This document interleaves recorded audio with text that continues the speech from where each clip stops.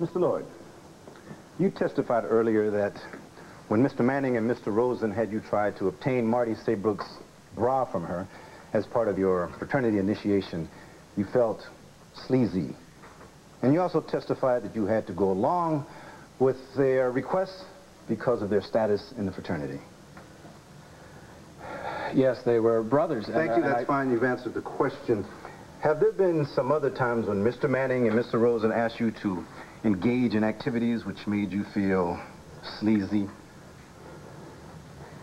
No, not that I can remember.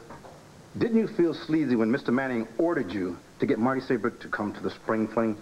No. I mean, he didn't order me to get her. And no, I didn't feel sleazy. And didn't you feel sleazy when you and Mr. Manning and Mr. Rosen pushed your way into Mr. Buchanan's room and forced your attentions on Marty Saybrook?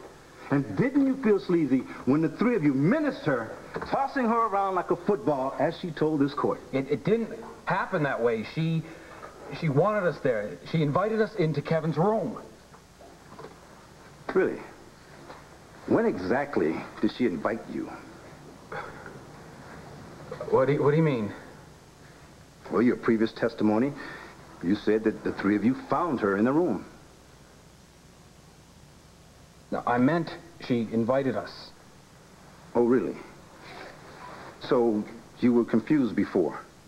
You found her or she invited you in. Which is it? The first. The first. The three of you entered Mr. Buchanan's room uninvited and found Miss Saybrook passed out on the bed. No, that's not what I meant. She asked us in. She invited us into the room. Despite the fact that she was passed out? All right.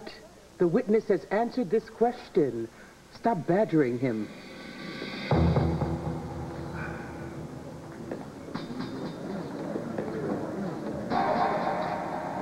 I'll move on. Mr. Lord, Miss Saybrook testified that you locked the door, making her a prisoner in the room which you claim she willingly invited you. The only reason we locked the door was because she told us to. We? Me. I locked the door, but she asked me to. Excuse me. Miss Saybrook's testimony is that Todd Manning told Zach Rosen to lock the door, and she begged him not to do it. And he answered that he wouldn't if she didn't want him to. And then he turned to you and he ordered you to lock the door, which you did. No. You didn't lock it? Okay, I locked it, but it's not true that she didn't want me to. Did you or did you not lock the door that night in Kevin Buchanan's room against Miss Saybrook's wishes? No. Didn't you? You, Powell Lord III, locked the door in Kevin Buchanan's room, even though Miss Saybrook expressly asked you not to do it. What's the matter with you? Object.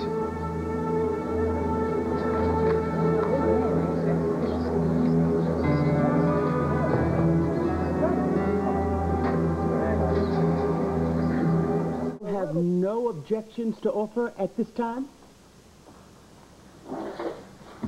Yes, Your Honor, I object. The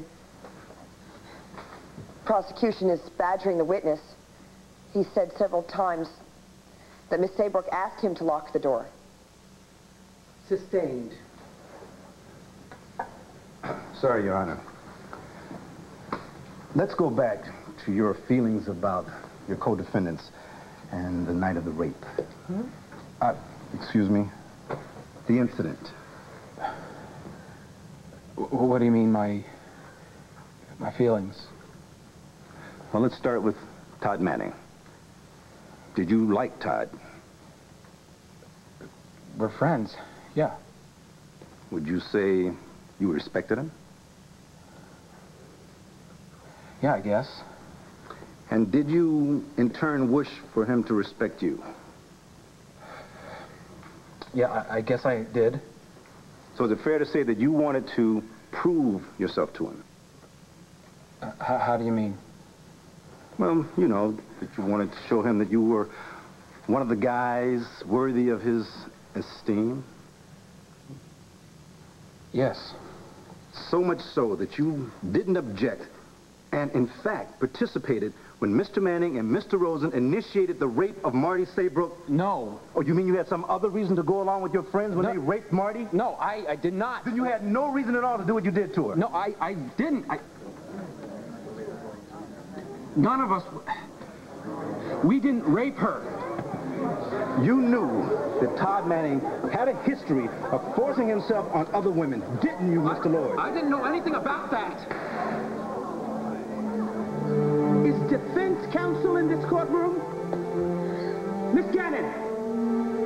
Your Honor. This testimony is inadmissible. Approach the bench. Now.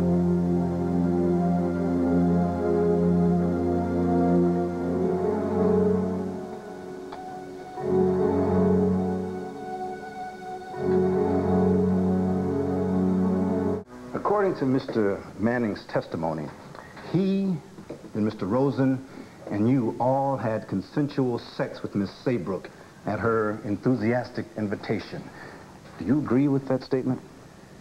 Yes, that's what I've been saying all along. And how did that make you feel? Like I said to Miss Gannon, Didn't that make you feel sleazy too? Objection, Your Honor. Let the witness answer. Sustained. Like I said, when we all did that, I didn't think it was something that would become a matter of public record. Oh, yes. I recall your testimony to that effect. But that's hindsight, Mr. Lord. At the time, didn't you feel more than just sleazy? Didn't you feel sick with guilt because Miss Saybrook did not invite the three of you to have sex with her? In fact, you forced yourselves on her. One, then another, and then another.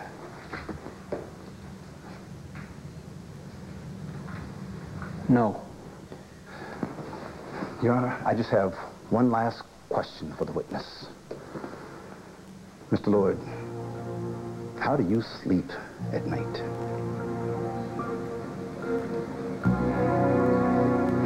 I would throw out the question.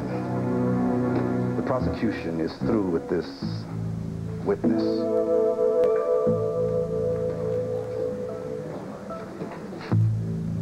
Miss Gannon?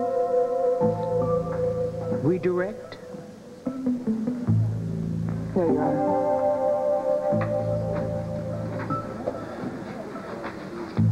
You may step down.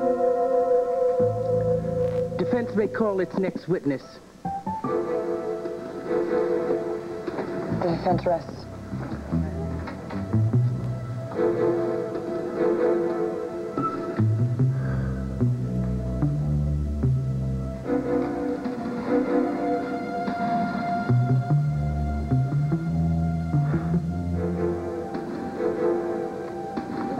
We'll have a short recess before closing arguments.